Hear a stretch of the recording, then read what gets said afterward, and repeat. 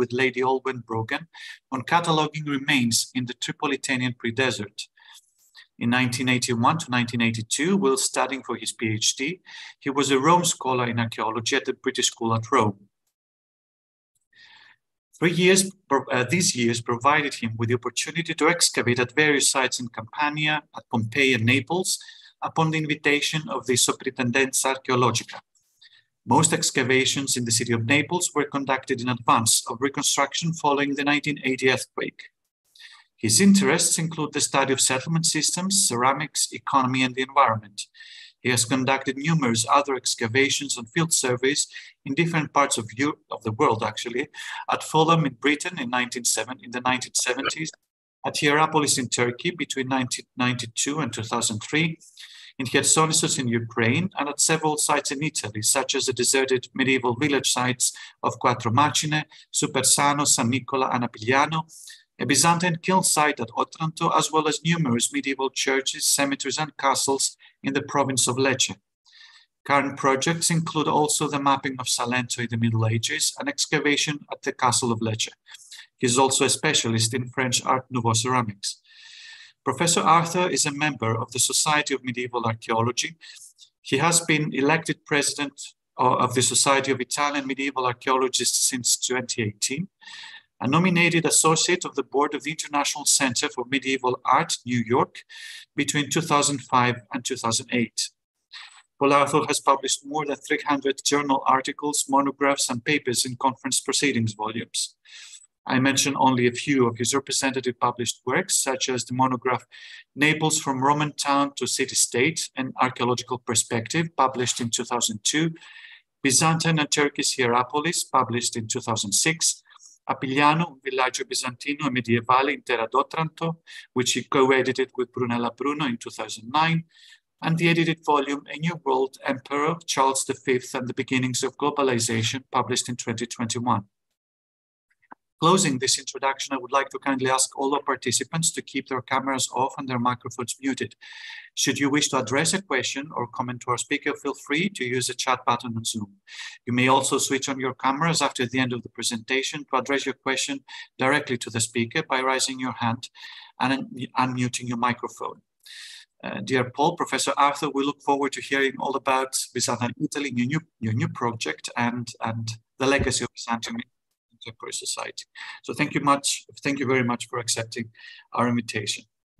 Well, thank you, Athanasius, and I should like to thank the Archaeological Research Unit of the University of Cyprus for the opportunity to speak with you today. I will, for the next hour, I will pretend that I am with you in Cyprus, also because I know the beautiful building behind you, and I had great times there many years ago. So it's almost like going to one home.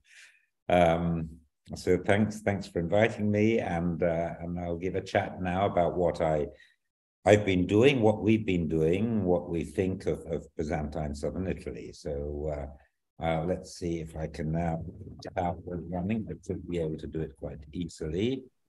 I hope you can all hear me very well. We can hear you very well. Yes, perfect.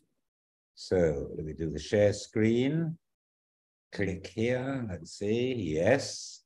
And then I believe... Presentation, yes. Wonderful, thank you. Thank you. Okay.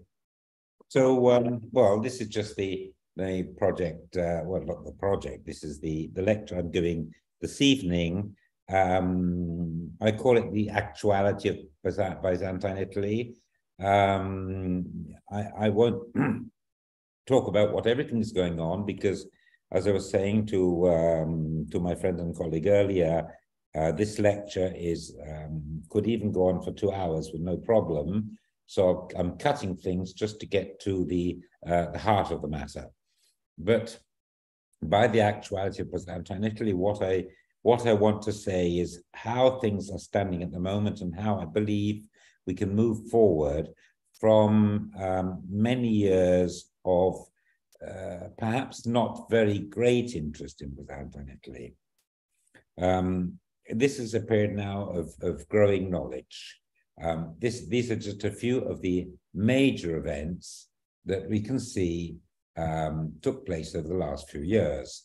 I want to show you, well, first of all, the absolutely excellent book, which I recommend. I don't get a percentage on sales, so don't worry, but I recommend A Companion to Byzantine Italy, which is edited by Salvatore Cosentino, who teaches in the University of Venice. And it's a very, very thorough examination through numerous authors of the current state of affairs of our knowledge of Byzantine Italy.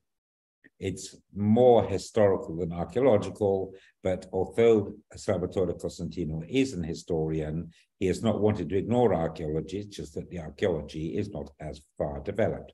There's less of a tradition, but anybody wants to, I should have photographed it sideways, because it's a very, very thick book. I can't remember the number of pages, but I think that's worth getting. Another very important work that's been done recently is the archaeology of regime change, Sicilian tradition. It's a project known as Sic Transit that's been running from 2016 and actually finished in this January 2023. And it's an EU project, ERC project, very well financed and led by Professor Martin Carver of the University of York. And in his project, the aim has been to examine mainly archaeological change from late antiquity to Swabian times, that is, to the later Middle Ages.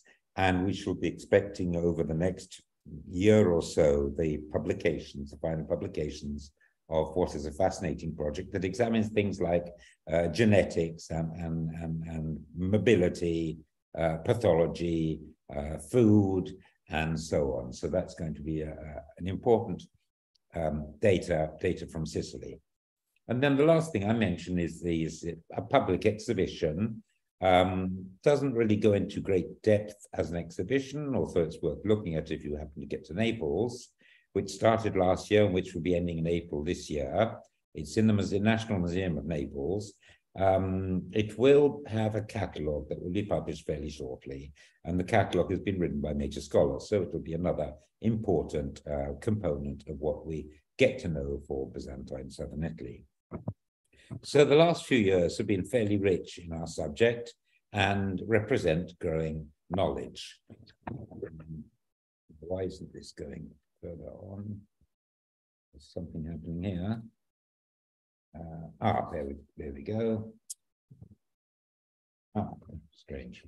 Now, when I started to look at living in Byzantine Italy, I live in, I don't know if Athanasios, if you can see that the map to the right is partly obscured.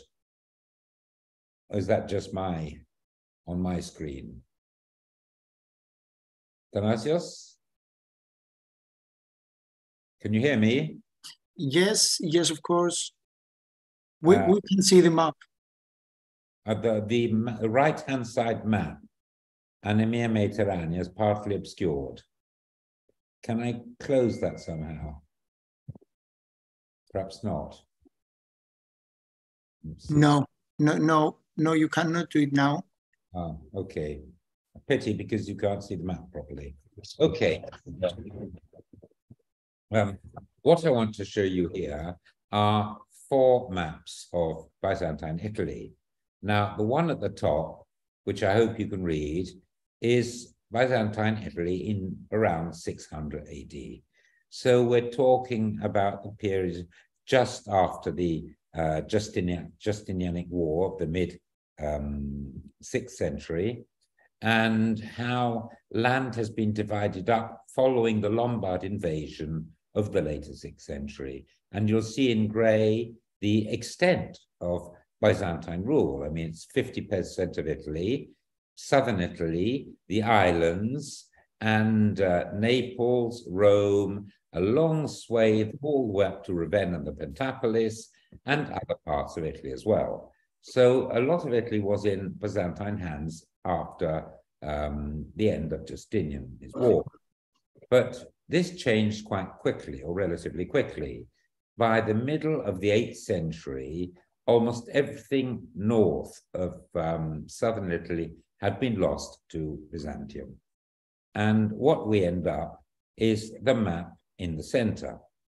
The central map says Byzantine Italy 700 plus, where you'll see in dark gray what was left after 600, and in light gray what was reconquered at the end of the 9th century by Emperor Basil I.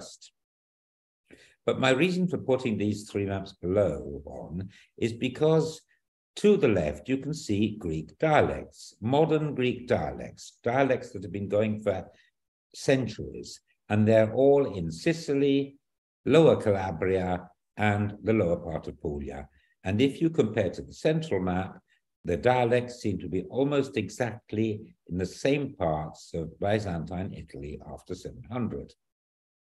If you then look at the right-hand map, you can see the distribution of anemia mediterranea, which of course is a blood disorder, and it's very common in Byzantine lands, and the distribution in Italy almost fully respects the area of old Byzantine Italy and what was reconquered by Emperor Basil I at the end of the 9th century.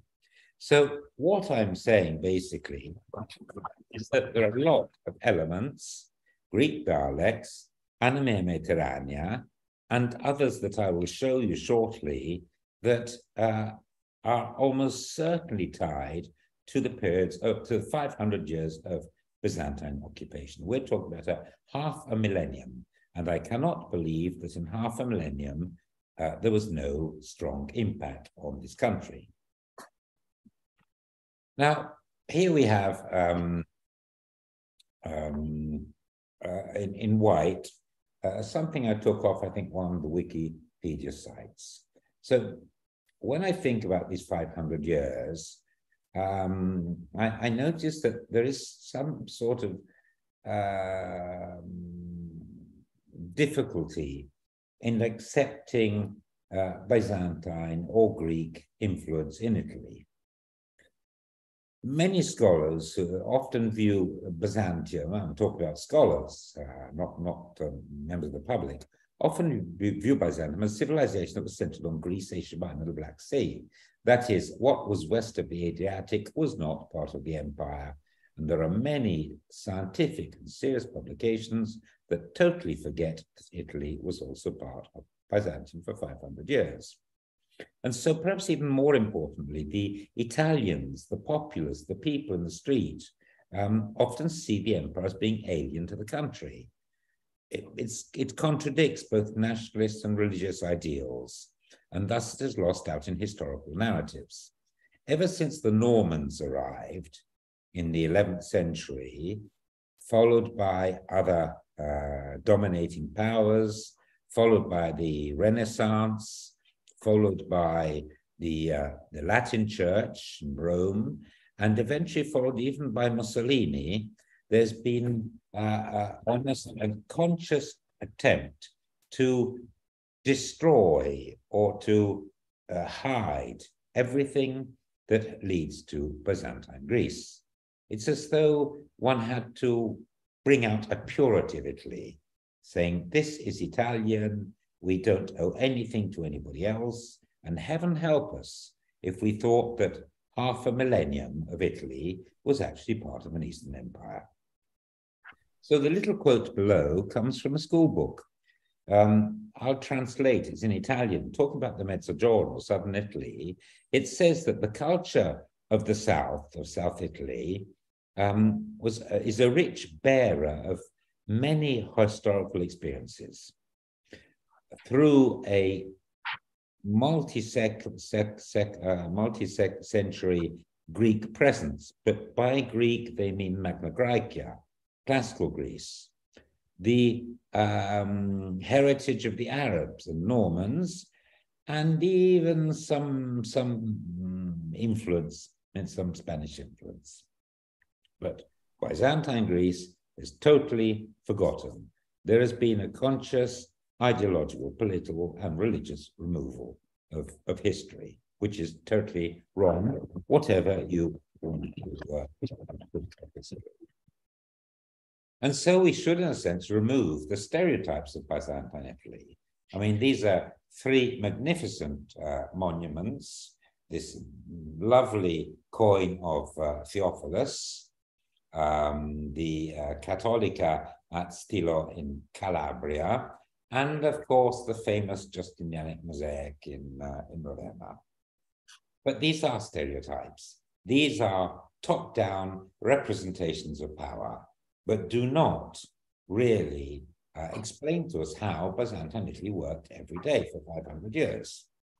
That has until fairly recently been totally invisible, or I should say, hidden information. So we're trying to go on from. So let me show you just a few things, because it's nearly dinner time. It may whet your appetite to know that we have this sort of food in southern Italy and in Sicily, and I'm sure that the Greeks who are following this lecture recognize their own food. I can't pronounce the tiganospomo correctly, also known as listopita, or the kataifimi, which is kataifimi both west and east. These are in the top, to the top, we have a rustico. We have rusticos in what do you call that in Greece? I can't read. I've written it down, but I can't see what it says. But it's made with spinach. We have them here as well. So we have the same sort of food. We have the same sort of wine. Many of the South Italian wines are Negro Amaro. What are they called now? Well, I can't remember various names, but they are from Greek derivations and presumably arrived in Byzantine times. We have dances and music. This is the famous pizzicata or taranta, for which Salento is famous, where women go into trance with dancing and people playing the music with cymbals. And this is supposed to be because of a poisonous spider called the taranta. Again, this is first attested in the 16th century, as you can see above in the bas relief in Lecce. And I wonder, could this come from Byzantium? If not, perhaps it comes from the Balkans, which were also heavily colonized and governed by Byzantium. Modern towns and communications. Well, I'm speaking mainly about Puglia, because although the project that I'll speak about is the project I'm running is for the whole of southern Italy and Sicily. This is the area where my unit is working. And this is just a modern tourist map. And I can guarantee that almost all the place names, save for perhaps major towns, almost all the place names date from the early Middle Ages. And almost all these small towns were originally Byzantine villages. And so it goes to reason that most of the communication network dates also to the second half of the second millennium BC. So again and again and again, we are getting the heritage from those 500 years. And to this, we can add language. There are places in Puglia and in southern Sicily where they still speak and write in Greco. Greco is not ancient Greek. Greco is a language that comes out of, I think, medieval Byzantine Greek. I'm not a linguist, but that is what I'm told. And Greco can be found even in some parts of Sicily.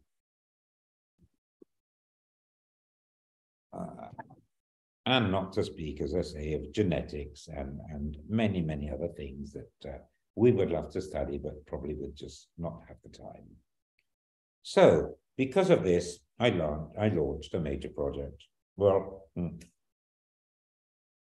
in 2017, I prepared a project with my colleagues and sent it to the Italian government, the Ministry of Culture, and said, look, this is what we want to do.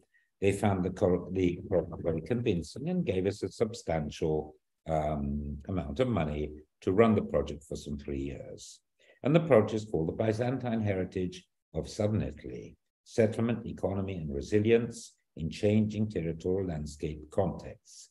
Below, you can see the web link, and I will invite you to look at the project, which is in Italian, English, and Russian.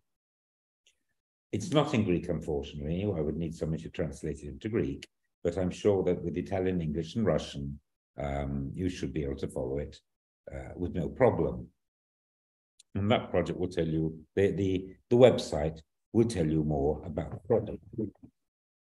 Now, it's organized in 4 regions, and we have the University of Salento, which is my university, Foggia in Northern Puglia, University of Calabria, Catania in Sicily, and University of Basilicata. And then we have many associates working with our project to try and discover more about Byzantine Southern Italy, comprised of over 70 scholars from all around the world. We have people from the CNRS in France, for example, or scholars from Germany, who in some way will help us to get to grips on what happened in Southern Italy in those 500 years and afterwards.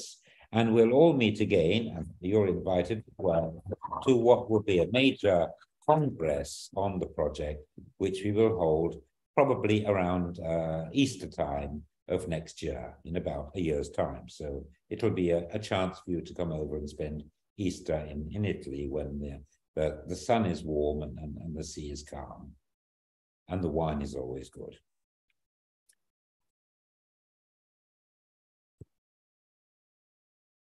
Our main objectives: characterizing 500 years of Byzantium in southern Italy,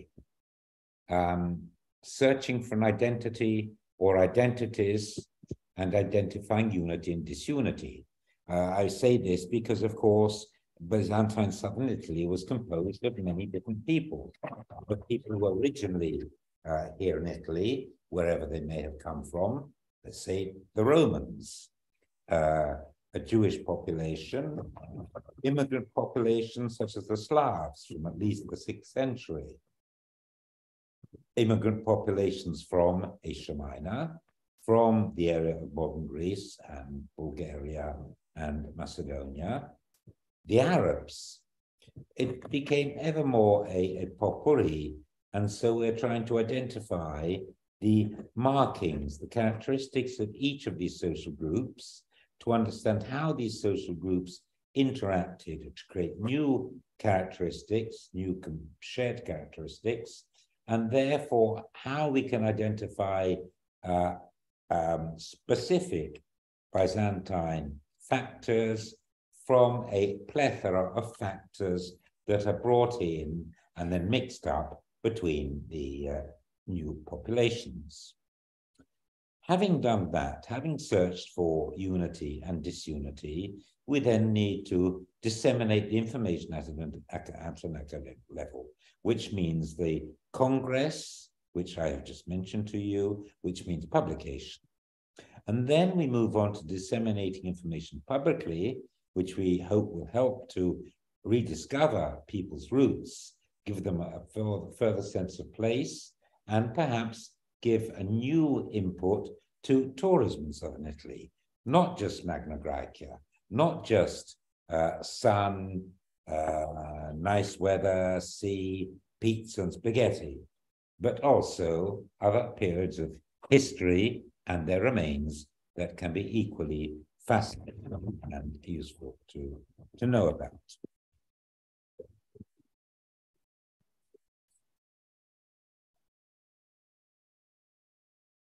For some reason, this blocks everyone's. So what is archaeology revealing now through our project? Well, the first level is that of getting the information.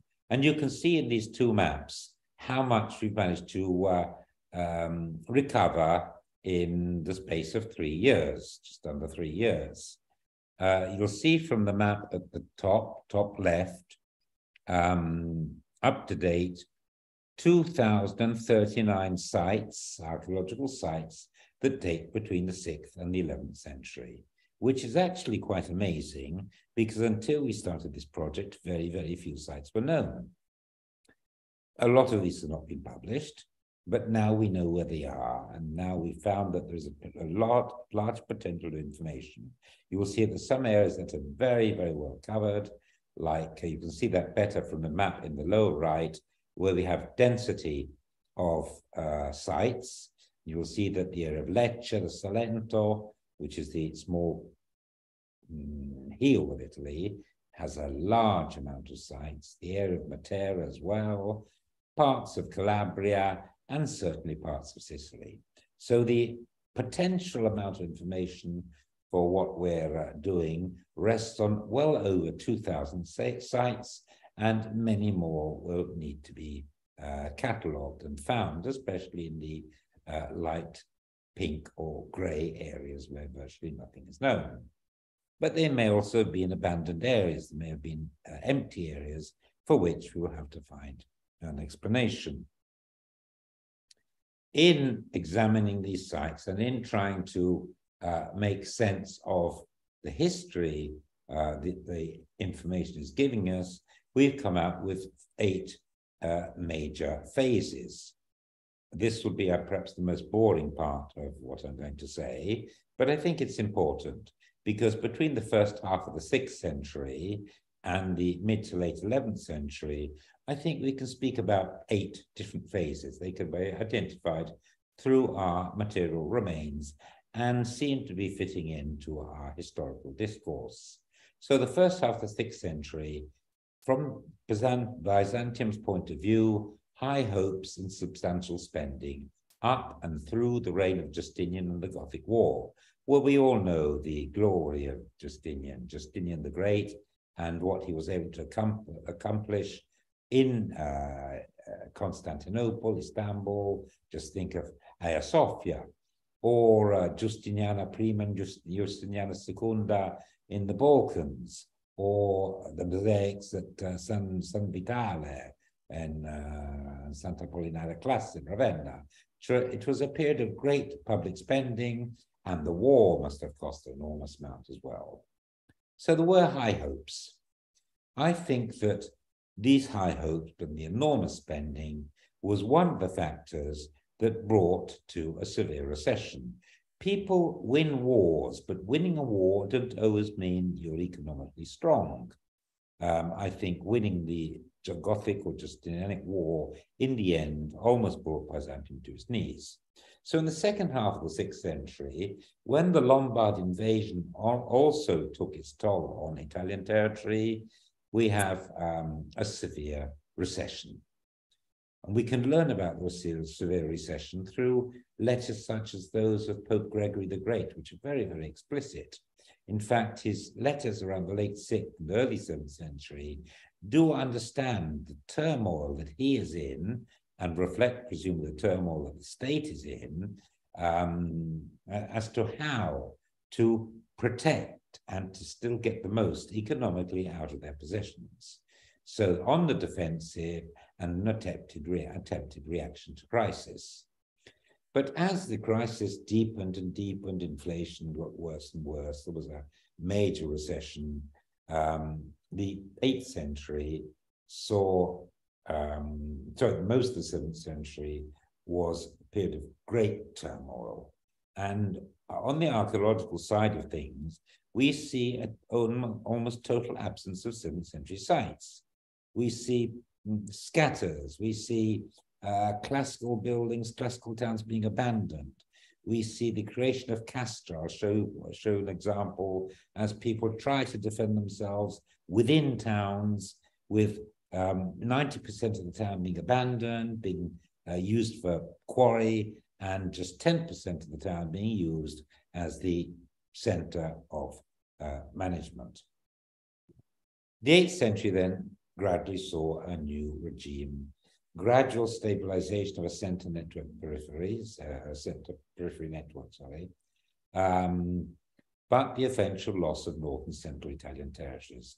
From that time, from when Naples and Rome took their independence, and from when Ravenna was eventually conquered, and we're talking around 750s,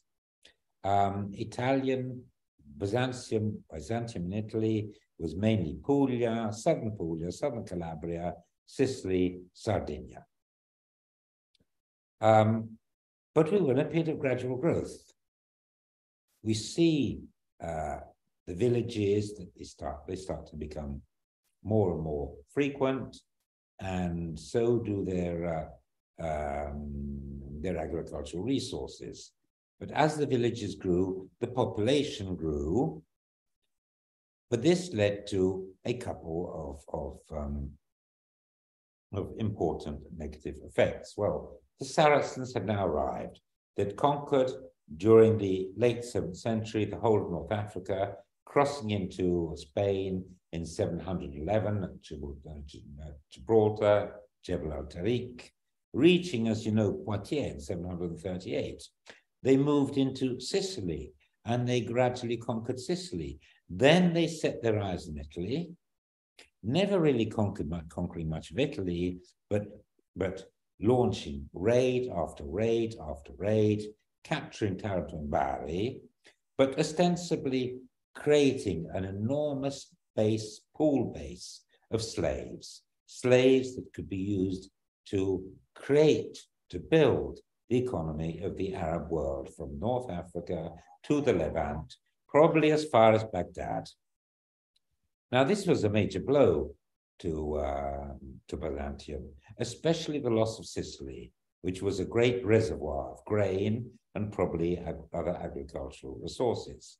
So in the late 9th century, Emperor Basil I decided to reconquer the territory, expand the territory into Italy, and reintroduce the monetary economy. Sicily was left to its own, but suddenly Byzantine southern Italy reached much further north than it had in the past.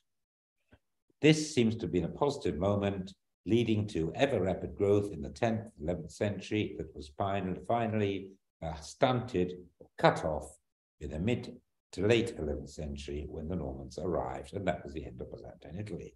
So we have 8 phases, 8 fascinating phases of story of what happens in this territory. So, not do much more reading for you, and just give you some examples. So here we are, probably just after the Justinianic War, second half of the 6th century, major sites, Herdonia, a Roman town, Ignatia, another Roman town, are totally abandoned. Well, in Ignatia, they build a small fort. I don't know if you can see a square fort with angled towers, probably built by Maurice Tiberius at the end of the 6th century. But that lasted very, very shortly as well, because the town was then totally burnt, and in all the burnt deposits that seemed to represent ultimate destruction was found a small ring, a lovely gold ring, that seems to represent the Holy Sepulchre of Jerusalem and may well have belonged to the bishop, perhaps running away or killed by a Lombard invasion as the Lombards were pushing south. So that led to 8 ever greater defenses.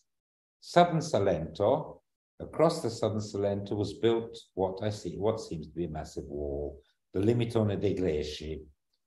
This was excavated by a student of mine in 2005, and we've got marvelous carbon-14 dating, as you can see, from 670 to 880. So we're talking about the mainly the 8th and part of the 9th century when it was built.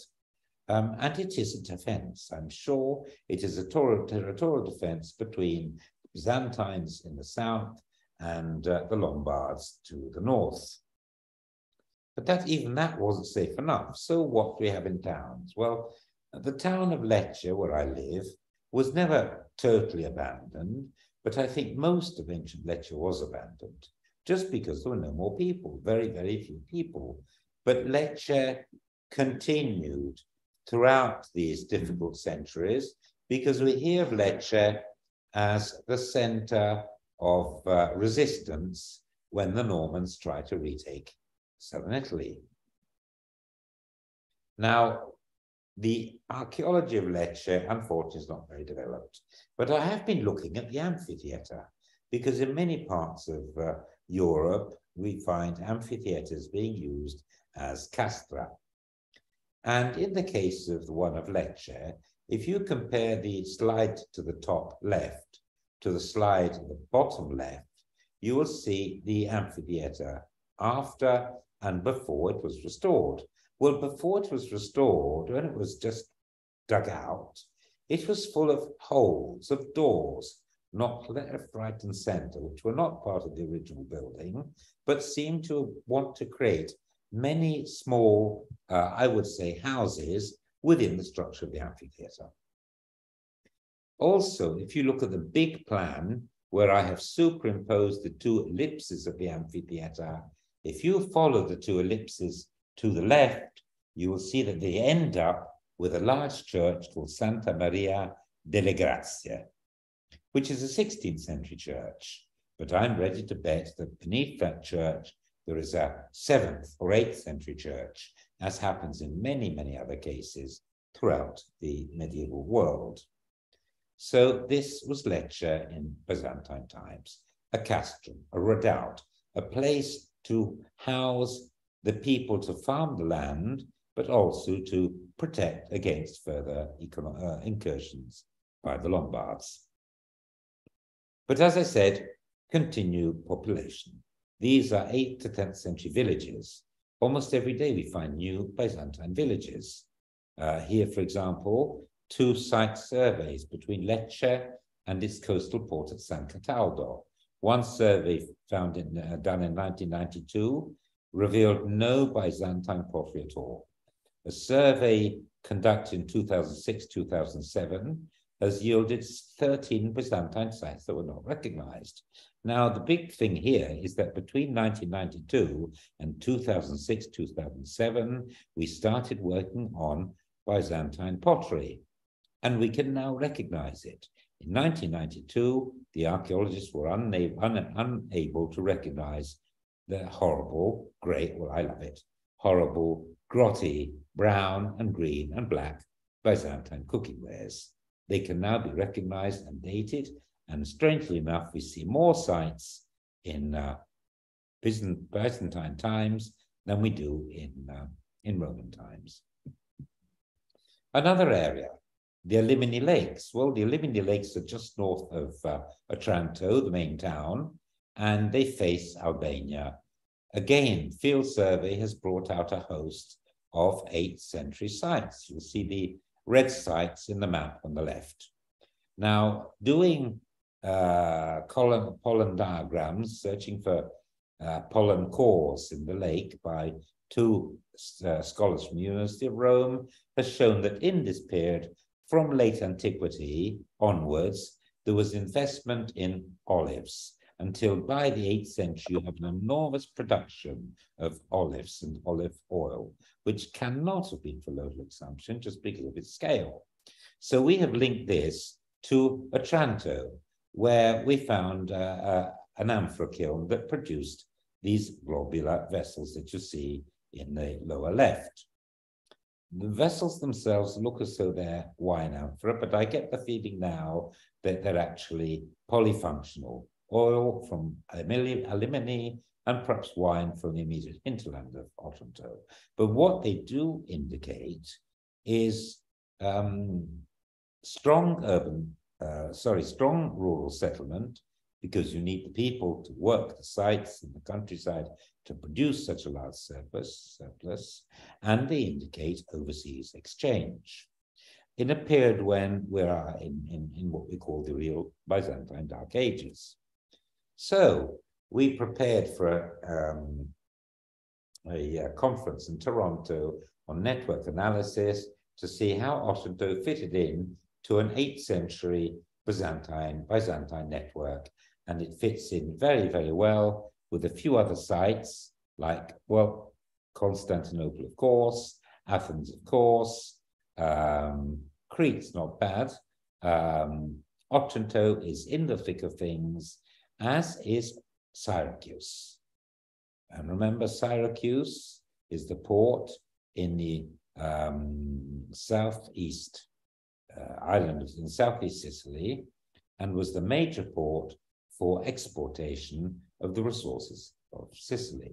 So my contention is that the Byzantine occupation of Puglia and Calabria was functional to keeping the route open from the east, from Constantinople to Syracuse, as Syracuse was one of the principal granaries or reservoirs of what was needed by Eastern Byzantium.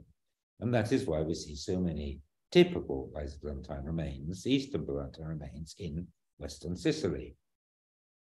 So the countryside, what was happening in the countryside in this period? Well, we're after the first period of trauma.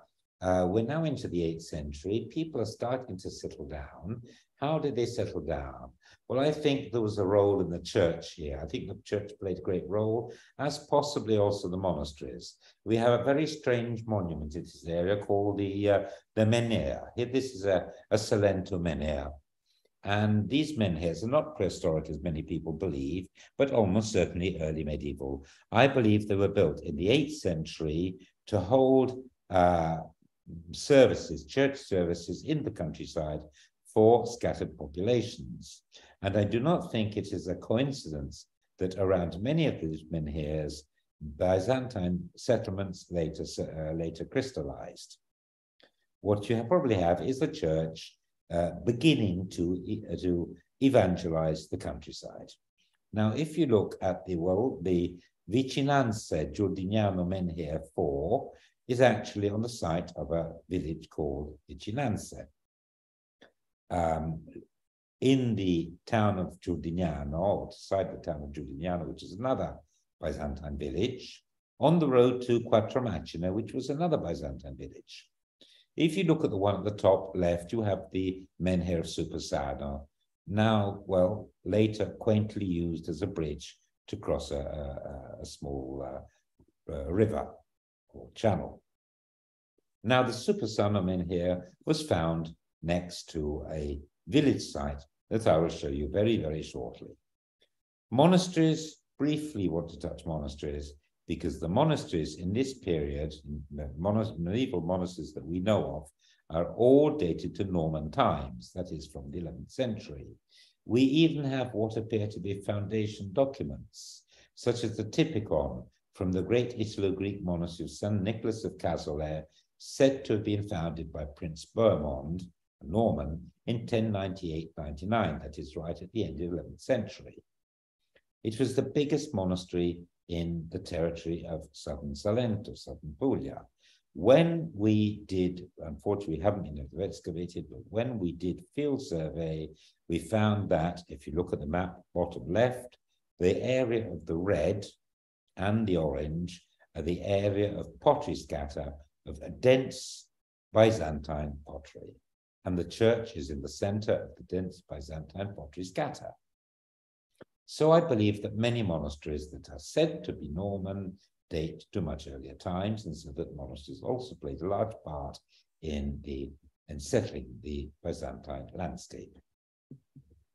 Let's go ahead. So Supersano, I showed you the menhir. The menhir was here at another Byzantine village. So they cannot be prehistoric. I don't believe they're prehistoric because the association is almost always between menhir and 8th century Byzantine village. So the menhir at this point, which do not look like prehistoric menhirs to me, they don't look like Karnak, they don't look like Stonehenge, they look like the high crosses of Ireland or northern Britain, or the what you call them, the Kachkars in Armenia. All high crosses, literally. So here we have a village of Supersano. It's a unique site because it's the only 8th century village that I know of that has been fairly extensively excavated. And you see, it's nothing like a Roman site. Here we have a large boundary wall, a well, small drainage ditches, and a number of large pits. These large pits are, as far as I can see, the bases of sunken featured buildings. sunken featured buildings have always been interpreted, almost always, as barbarian architecture, Lombard, Franks, Anglo-Saxons, etc., etc., etc. But now we have sunken featured buildings in absolute certain Byzantine territory. The small one single picture in the top right is from Bova in Calabria, excavated by a friend of mine, right at the tip of Calabria, again in Byzantine territory, whereas the other ones are village I've excavated, Supersano. So we can't really look at peasant agriculture, peasant structures as anything like what we had in Roman times, at least not in this area. Things have totally changed and tend to look more like proto-historical Iron Age buildings than anything else, although, of course, the material culture is early medieval. Here is the well. You can see the boundary wall. We excavated the well. We got those marvelous amphorae and jugs from the well. But the most astounding thing of the well is that right in the bottom, as you can see, it was waterlogged. And right in the bottom part, you can find, we found a large quantity of organic remains. An enormous quantity. Unfortunately, not many instruments. We have a dibber. A dibber was used by peasants to poke holes in the soil so they could then drop in the seeds. Sowing the fields. A bow, somebody who went hunting or used it for protection. That was made of pear wood, which is pliable wood. Then we have a cup, lathe-turned cup in oak. And then we have numerous faunal and botanical remains that lead us to understand both the natural and cultivated habitat.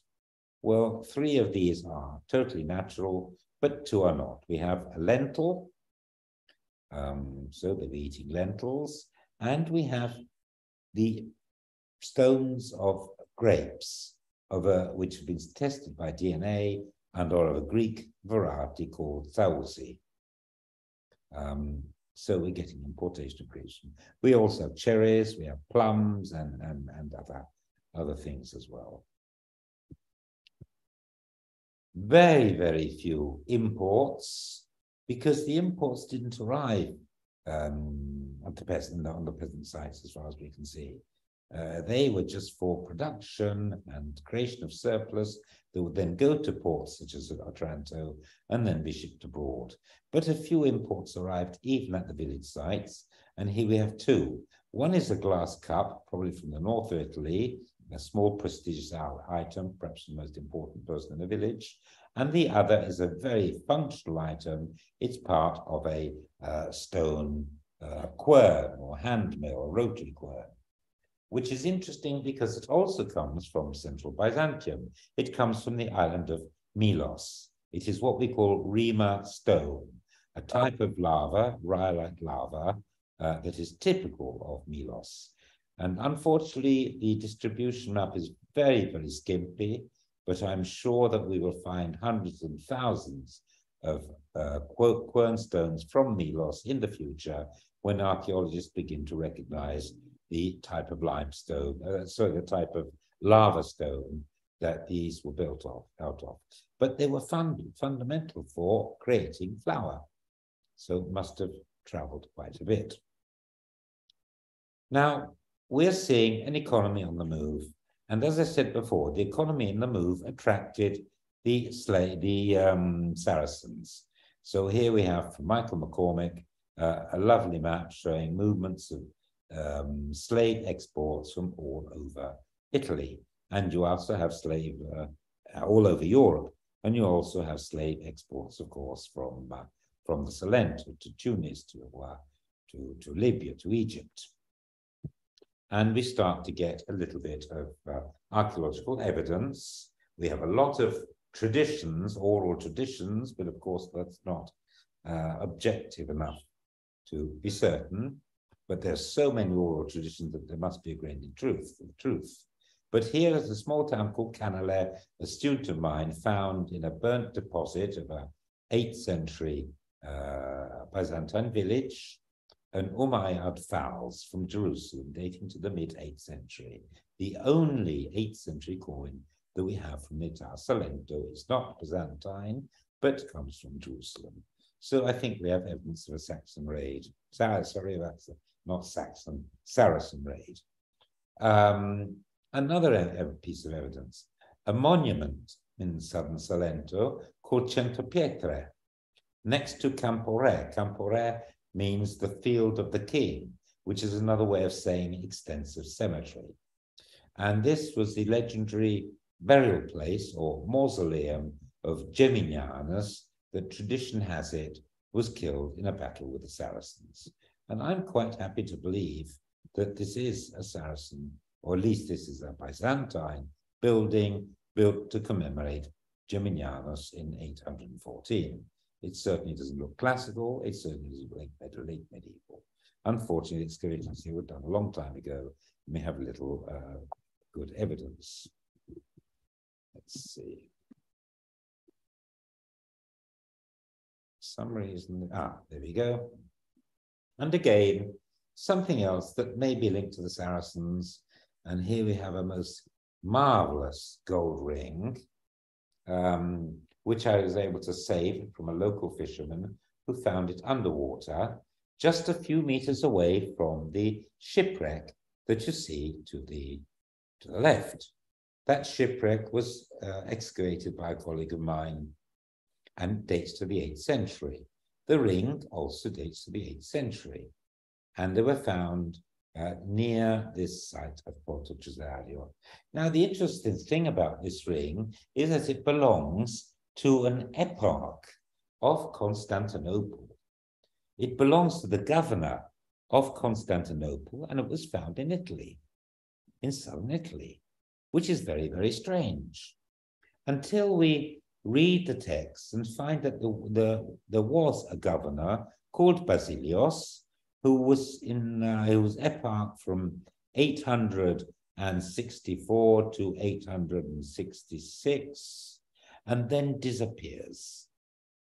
In 867, in the midst of the Phocian scandal, the Phocian schism, when the church in Rome and the patriarchate in Greece and Constantinople were battling away for who would be the new patriarch, and a certain Ignatius or a certain Photius, well, at a certain point, the emperor at the time, Emperor Basil, decided that he wanted to nominate Photius against Ignatius, who was the papal candidate. So he sent a mission to Rome, and the mission was headed by a certain Basilios. I believe that he was the same Basil who the year before was eparch of Constantinople, who then went on a mission to Rome to explain to the Pope why they wanted Photius. They then left, the mission left to return to Constantinople, and we hear no more about Photius until, of course, we find his ring in the middle of the water in a small Italian port in Puglia. So he may well have been killed, perhaps in a fight, in a wreck, leading to a wreck in southern Puglia, but that is just a bit of a story. It's a hypothesis, but quite fun. So Basil I decided that he would reconquer Italy. They had lost Sicily. You can see the map above. The areas that were lost in the mid-8th century are in pink. The areas, are in green, around 750s. The areas lost in the 8th century are in pink, and the areas that remain Byzantine are in mauve. Now you see that Sicily is lost to the Arabs before Emperor Basil I gets to the throne.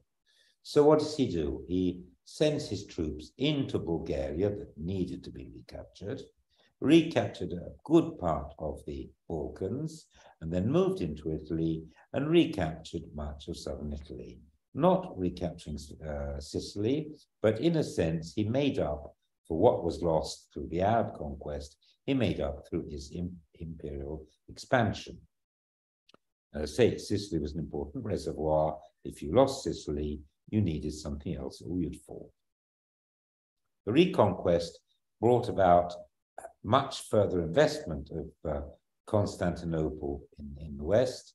We have Bari reconquered in 876 from the Saracens, the construction of big praetorium, the construction of churches dedicated to Eastern saints. We get the influx of money. You can see money starts to take off at the end of the 9th century and then gets to a peak under Constantine VIII of Romanus, and then another peak even later on. But let's say that from the end of the 9th century onwards, we now have a monetary economy compared to what was first an economy, a natural economy or barter. The movement of coins, probably brought in largely through the arrival of troops and immigrants under Basil I, led to a diversification of the economy. And we start to have a lot more items appearing that were, as you remember, Supersana had hardly anything. We now have especially coins appearing on all the sites, and we have various types of pottery. I give you 3 examples here. The famous Otranto amphorae in the bottom right, which were made probably in the Salento and probably also at Corinth. They're very hard to distinguish. Then we have the excised ware, which, as you can see, was again produced in various places, found certainly in many places, Crete, central Greece, Albania, that's from Butrint, and southern Italy, and all over the Salento. And then the pails, or these sort of strange, what they look like cooking pails, which I think through ethnographic analogies, maybe for milk, yogurt, cheese, I don't know, we will see. We're doing isotope analysis on them.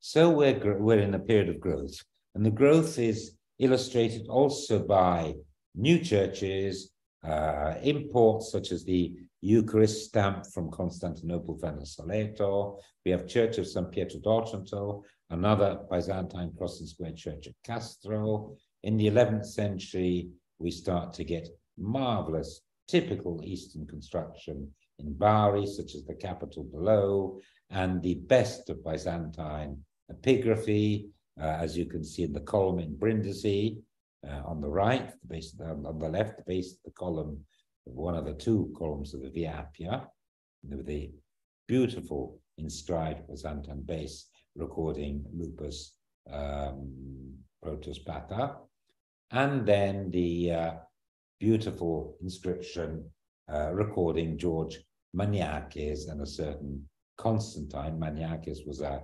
usurper from Sicily, Byzantine usurper, the general, who was eventually killed on way to Constantinople. But the inscription records the Byzantine fleet and the Captain Admiral Constantine, who had landed on these shores to try and stop Maniakes from crossing the Adriatic. So things were now all in a great moment of growth, a growth that would certainly, surely have continued to show the splendors of the post-1000 Byzantium that we know of from Athens and Greece and elsewhere, but it was cut short because of the Norman arrival in the second half of the 11th century. So we have a reconstruction here of the motte of Supersano. And that ends the 500 years of Byzantine domination in southern Italy. What we will now do over the next few months is finish the research project. We've already started to publish. These are our first 2 scientific monographs that appeared, which are in a series called Themata. One on Sicily, from urban life in Sicily, from Polis to Medina, and the second on the production of glass in southern Italy, Arab, Byzantine, and later a conference. There are other volumes to be published, and we're also hoping on publishing a guidebook for the general public, so they will have a new story of the importance of Byzantium to 600 years of Italy. So in the end, we hope that the contribution of Byzantium to southern Italy will be making understanding the South, and creating a greater sense of place, that is, a greater sense of pride of coming from a southern Italy that owes over 500 years of its traditions, DNA, singing, food, towns, customs, to the east, to Constantinople and elsewhere. That is, in a nutshell, what we want to do. And I thank you very much for your patience. Fini.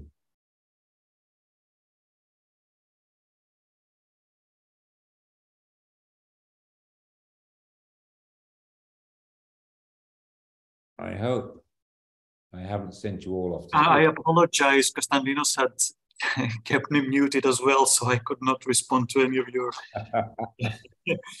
questions.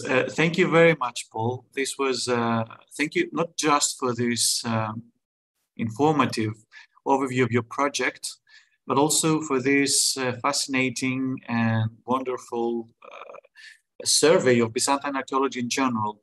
What you presented, and I'm sure many of your and our students realize, is that this overview of the ups and downs of Byzantium beyond the Eastern Mediterranean, the Aegean and the Eastern Mediterranean, west of the Adriatic, is really, really parallel global phenomena taking place.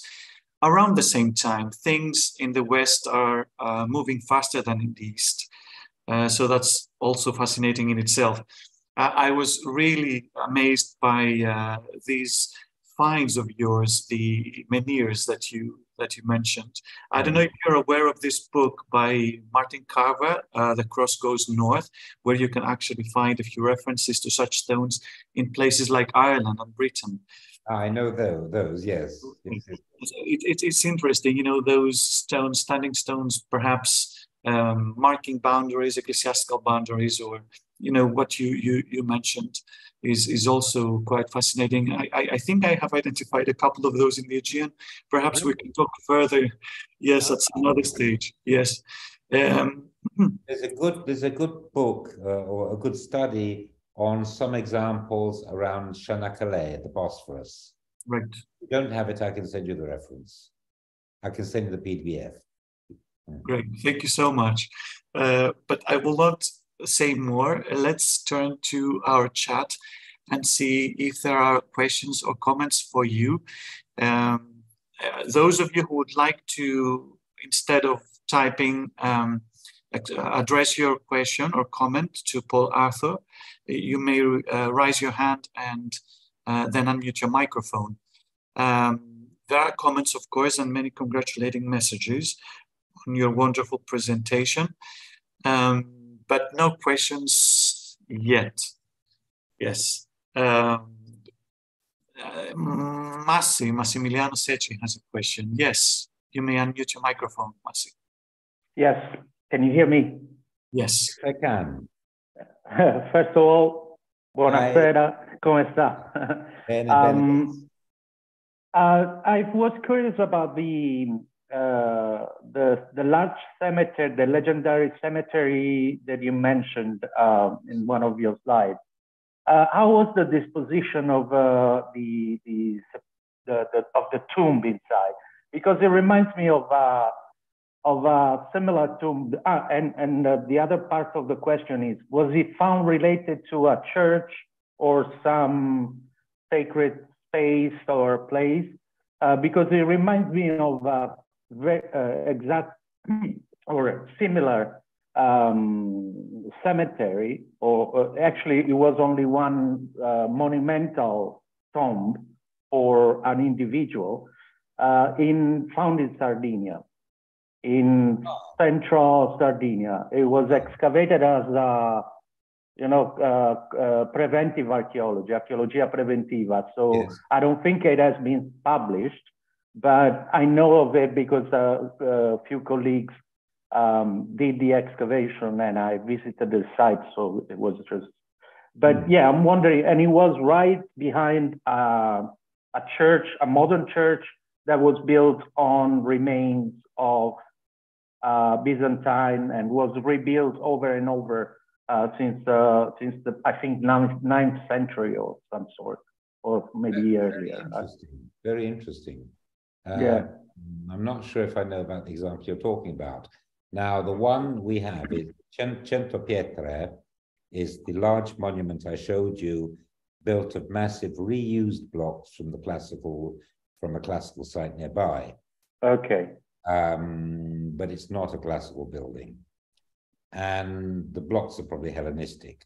I'm sure the building dates to 8th, 9th century. Now, the tradition says the battle was in 814 and that Geminianus was killed in that battle. As I said, it lies next to a field called Campo Re. Now, within the building, there are a series of tombs. I can't remember how many, I think about a dozen tombs. They appear outside the building. And if you go into nearby Campo Re, there are hundreds of tombs, hundreds of early medieval-looking tombs. The only problem is that they were excavated in the 1970s, and we still don't know yet where the skeletons are, if they've been kept, and what has been found in those tombs. They've been temporarily, I hope, lost, but when we find them, then we may be able to prove the tradition. We will be able to carbon-14 date the bones, to do analysis, isotopic analysis for provenance studies. And so perhaps we'll find a large Byzantine Saracen battleground. But unfortunately, at the moment, it rests on some somewhat tenuous evidence. If I took a photograph from the mausoleum looking eastwards, you would see a large church called St. John the Baptist. So it is built next to the church, or rather, I think the church was built next to the mausoleum. First the mausoleum and the battle, and then the church, as it became a very more important sacred site. Okay, thank you. My pleasure. Thank you, Masi. I found very interesting the fact that I mean, what you mentioned at the beginning of your talk, that I mean, specialists, Byzantinists themselves, tend to forget that Byzantium extended beyond what is today Greece,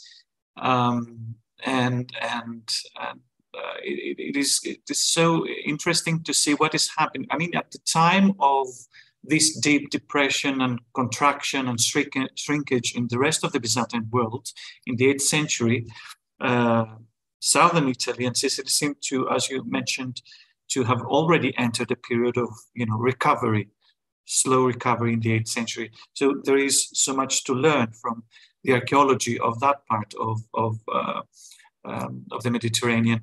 And my question relates to the location, to the large number of settlement sites that you have recorded in the course of your project on the heel of the Italian pin of the boot, Lecce. How do you explain this? I mean, is it just archaeological visibility, more systematic archaeological work that has been carried out in that part of the peninsula in relation to other neighboring regions? How do you explain this? Well, I have different explanations. I think there is a bundle of explanations. When I first came here and said, I looked at the texts, not very many, got the Byzantine, the context of Byzantine history, and then wanted to see things on the ground. Now, what they could see on the ground was hardly anything. A couple of standing churches, lots of cave churches with paintings, but most of the Byzantine paintings were actually later. They were in style, but they were post-Norman. And then the only finds were usually coins, because coins are easy to recognize. So I realized that if we wanted to discover Byzantium, we had to understand what the sites were like and what the cultural material was like. So we spent the first part of I've been working, not the project, I've been working in this area for over 20, 30 years. I spent the first part of my time trying to get as many stratified contexts as possible from places like Otranto and near Otranto to get to know the material culture, to see what the ceramics were like. Now, 99% of the ceramics are very, very coarse wares, often fired badly, not what people who love, what do you call them, the black and red figure vases would call nice. But I love them because I think they tell the story. When you get people experienced in field survey, but mainly classical times, picking these pieces up, they put them into a bag with Roman cookingware. Yes. And so I find my 7th, 8th, 9th, and 10th century in a bag with 1st, 2nd, 3rd, 4th, 5th, and 6th century cookingware. Yes. And it's only through getting to know in detail what the difference is, I can say, look, most of your cookingware is not Roman, it's later. And I'm finding site after site after site that are date from the later 7th century onwards, which nobody knew about beforehand. They are there. Now, the other consideration, so what one is certainly, yes, the type of archaeology you do. I mean, you usually find what you recognize. I mean, if a prehistorian goes doing field work with classicists, I can bet you he'll be the one that finds the flints. If you don't recognize something, you will never find it. But the other thing is that there's an overriding, almost nationalistic sentiment, even in archaeology. Rome was great. We want Rome. Most archaeologists are classicists. And so they want to find Rome. The rest doesn't matter very much. So they're not going to force themselves. They'll just follow the usual story of everything went bump in the night during the 6th century. After the 6th century, after the end of the African red slip whale, Terra Sigillata Chiara, that was the end of the countryside. We now know it's not true. I think these are my main considerations.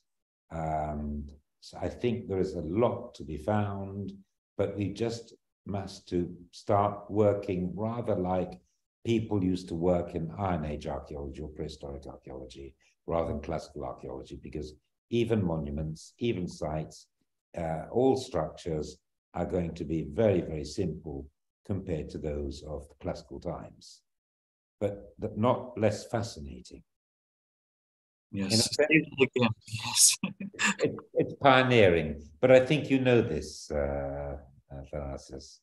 I think it's something you know already, because I've read some of your very, very good work around Sagalassos and in Cyprus. Thank you. Your story is, I totally understand, and I can only testify that it is exactly the same thing that happens in Greece or in Cyprus when the survey archaeology was booming in the 90s and early in the millennium. People tended to bag all coursewares along with Roman, mostly late Roman, because this is the period they knew. So anyway, there is a question by my colleague Maria Parani. Good evening, Professor Arthur. Thank you very much. I wanted to ask, in relation to what you said about attitudes towards the Byzantine period, are you planning any, as part of your project, any social outreach activities, or getting together with the educators and the people who are writing the books? Because you are bringing up so much fascinating new information about, as you said, about their own identity, the people's identity, their roots, the richness of their culture. So do you apply, apart from the scientific publications, do you have any other plans, or have you been engaging with this kind of activities? And what are the responses? Have you been getting any feedback from the people? Well, we've just started doing that, but the first thing and the easiest thing I do is I accept all invitations to lectures by public groups, the local Archaeological Society, or the Rotary, or Lions, or any cultural groups or local. Say, would you please give a lecture? I say yes, and I'll speak about this sort of thing in different terms, in simpler terms. But that's what I do, and they usually always find it fascinating. And you get some people who will turn to the person sitting next door to them and said, "I told you so." And so I think there's now a sense of pride in having this Greek Byzantine component to them. Because we have had, for political reasons, as I said before, and especially the church reasons, ideological reasons, Italy had to be pure. It had to be recognized as something born and developed in Italy without outside influence. The idea that Italy, that had the Roman Empire, that conquered a large part of the ancient known world, could then be conquered for half a millennium by an external empire, is something that nationalists do not like, both politically and church-wise. So you can see why these things have happened. But from the people nowadays, I get a lot of positive feedback. When I say, well, you know, this food that you're eating, I've eaten the same thing in a taberna in Athens. And it's not because the taberna in Athens is imported from Italy, it's because it grew up there and was imported here 1,000 years ago. And then changed slightly in Italy, it changed slightly in Greece. But they have the same base. And people find it fascinating. I think people are more willing to accept that now. But I want to get down to the nitty-gritty, like genetics, to actually say to people, do you know that you are 40% Byzantine, 20% Somali? I don't know. And the rest is Italian. But we are all mixed, all of us. So I guess in our times, this kind of biological information carries more weight than, saying you share the same pottery or something. It's kind of like, yeah.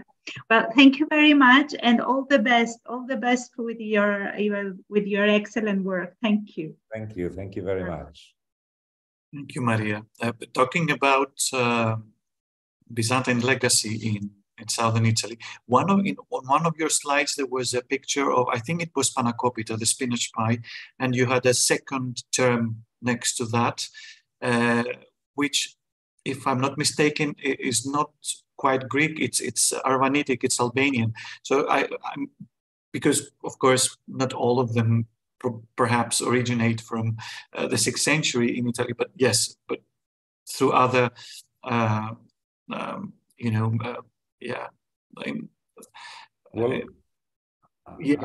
other groups in the 14th, 15th century from places like the Peloponnese and Central Greece, Arvanitic in origin.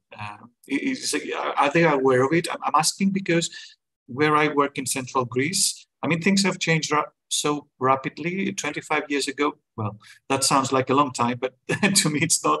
25 years ago, when we were working with John Bincliffe in central Greece, most of the villagers in Boeotia did not want to talk about their Arvanitic descent. If you go back now, this new generation, they're very proud of it. I mean, do you find these groups, do they identify themselves as Greek, as Arvanitic, as what? Those that do talk about this? They do now. There's less, I mean, because the elderly come out of the Second World War. I mean, the fathers or the grandfathers come out of the Second World War and fascism, when nationalism was very, very, very strong. You couldn't teach anything that was not Italian in schools. Mussolini even wanted to ban all dialects, which was difficult for people in Sardinia, for example, where it's almost like a separate language. But he said, you know, in school you've got to do this, and this is our history, and this is, and so there's been a sort of brainwashing. But now that people are beginning to see that there are other parts of the story, they get very, very proud. They are very proud. Now people used to speak Greek until the first half of the 20th century, and then it disappeared. Just a few very, very old people. Now there are schools that teach the young Greco, because they want to know Greco. They want to understand their origins and why their grandfathers and great-grandfathers spoke like that and didn't speak in Italian. And that's tied to all a host of other things. So I think things are changing that way, which is very heartening. I think it's important we know what happened. I mean, whether you like it or not, whether politicians or the church like it or not, it's very, very important, because then we can really talk about history and understand why the world is as it is.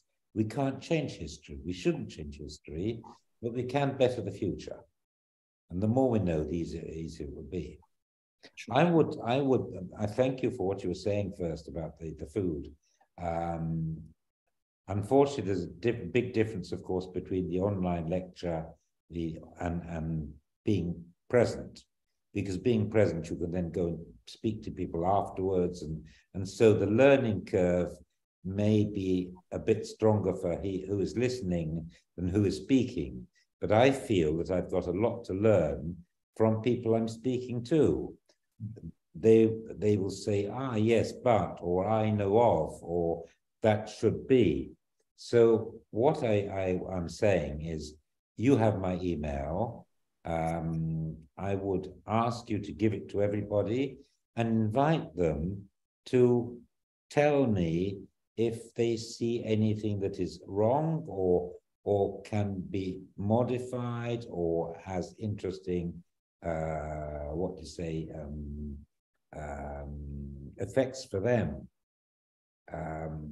So we must be closer in this sort of thing if you want to understand what's happening. Now, I'm convinced, I don't want to give another lecture, but I'm convinced that Southern Italy was fundamental to Byzantium because of the resource base.